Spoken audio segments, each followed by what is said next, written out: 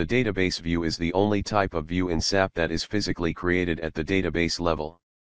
In other words, the underlying database system also directly recognizes the view, apart from SAP. Therefore, database views must be created over transparent tables. With the database view, all three of the relational operations, projection, selection, and join, can be used. Database views can be buffered just like transparent tables. In the technical settings you can decide whether to have buffering off or on, with type single record, generic, or full.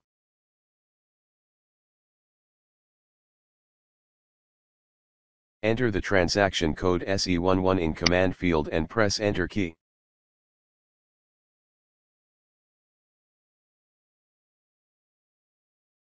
Write the view name in view field which we want to create, start with Z.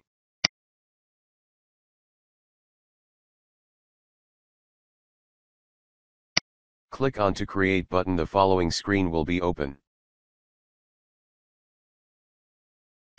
Select database view and then click on copy, the following screen will be open.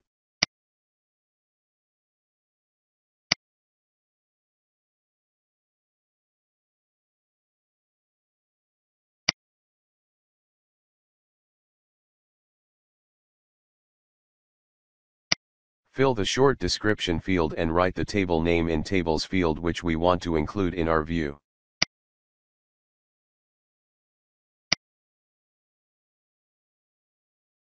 Click on Relationships button. The following screen will be open.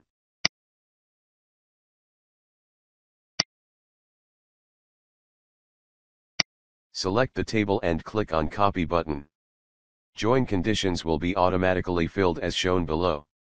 Now click on View Fields tab. The following screen will be open. Click on Table Fields, a pop-up window will open.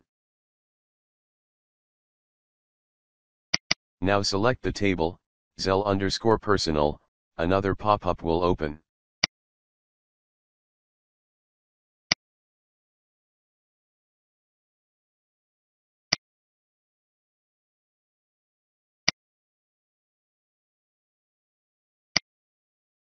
Here we need to select the table fields and click on Copy button.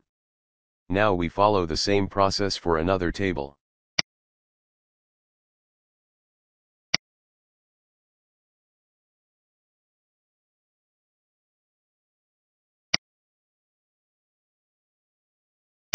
Again select the another table, Zell_transaction, a pop-up will open.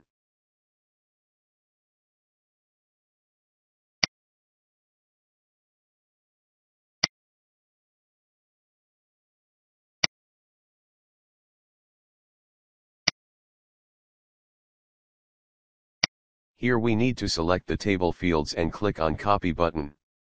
The following screen will be open. Now save and then activate the database table.